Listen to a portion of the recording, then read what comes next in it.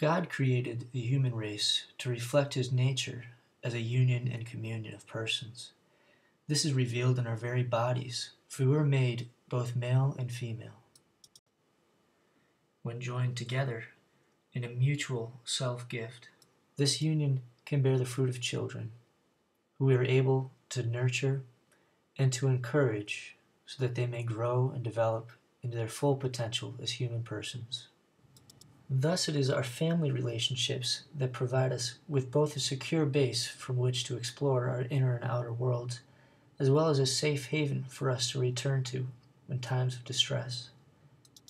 The family is a key part of God's plan to bring us into existence, to shape our identity as persons capable of knowing and loving as a union and communion of persons after his image and likeness.